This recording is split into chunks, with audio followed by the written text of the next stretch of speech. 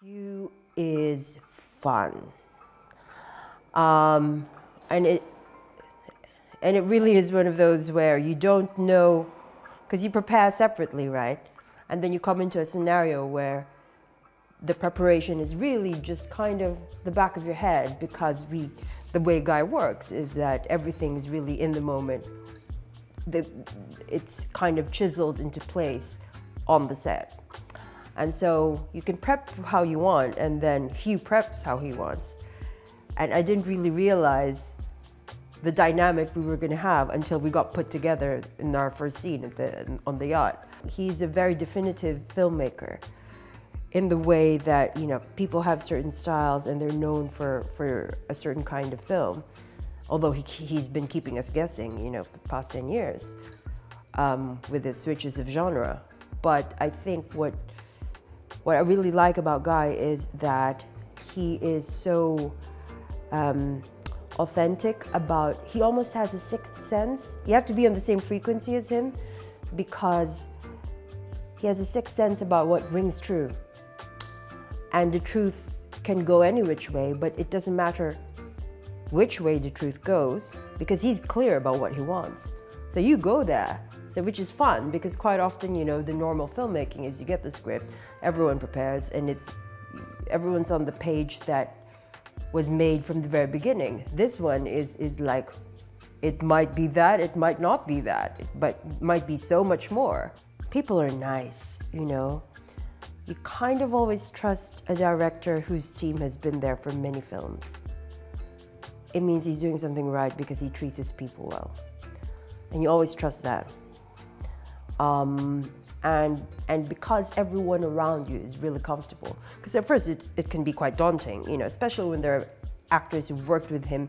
So it is a kind of brotherhood, you know, there's history between them. So you always feel like, oh, new kid on the block, so let me just, you know, keep my head down and you know, insert myself in there. But because there's a warm and friendly and, you know, you're just comfortable. You feel very free to do your job. Good people trying to do bad things and bad people trying to do good things. And both sides are trying to outfun each other. Amelia's job is to protect Greg Simmons, Hugh's character, in every way she can. Sometimes that means protecting him from himself. But I think I have this thing in my head about her that I read this line before, and I think that perfectly encapsulates Amelia, which is that there's nothing more scary than a woman who is focused and unimpressed. And so far in this film, she hasn't smiled at all. You know, so I feel like, and that's part of the foil for everything that Hugh can do, because it's just, you know, it's really hard to not smile when he's riffing, Hugh, because he goes off piece and you're laughing from deep inside, and it wants to come out, and you can't, because in character it's just like withering the whole time, you know. But yeah, no, I have a lot of fun with her. So, well, Jason and I only had the one scene in the whole film. But he's so lovely. And also because we had mutual friends who he's worked with before, who's worked with Guy before. But I did ask them, and you know, I was like, oh, you know, what's it like, and to help me get an idea of what I'm in for. And then they said, oh, yeah, I'll tell Jace, you know, to look after you. And then, so then I went on set, and then sure enough, he was just like, oh, you know.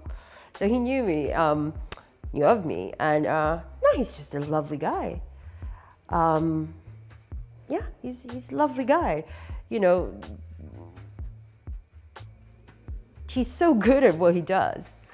And to actually see it and then to be acting beside them, you're just like, oh, mate, yes, I'm in the right place.